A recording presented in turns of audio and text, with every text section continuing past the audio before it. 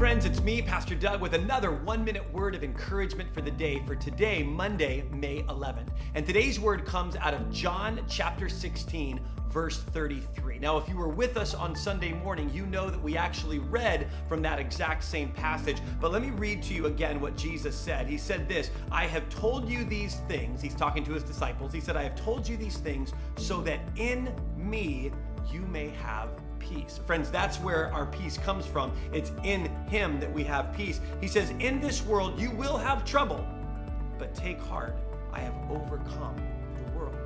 Now, on Sunday morning, I talked about the fact that Jesus said these words after giving them a whole lot of bad news.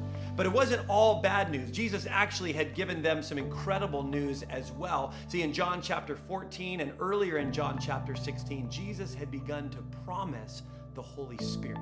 He began to explain to the disciples that when he left, he was going to send the Holy Spirit, a helper, an advocate, a comforter. The Greek word is parakletos, one who would come alongside of us and equip and empower us. And friends, as followers of Jesus, that same Holy Spirit indwells us, lives in us, equipping and empowering us to face the obstacles of this world, to produce spiritual fruit like love and joy and peace. And Jesus promises that. He says, in me you will have peace. But I love what he says at the end. He says, but take heart. Now you're going to have plenty of troubles, but take heart. I have overcome the world.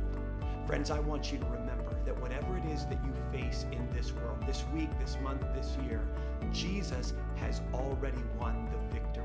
He has already triumphed. He has already defeated death and sin and the grave, and he has already overcome everything that this world can throw at us. So take comfort in that truth today. Have a great day, and we'll see you tomorrow.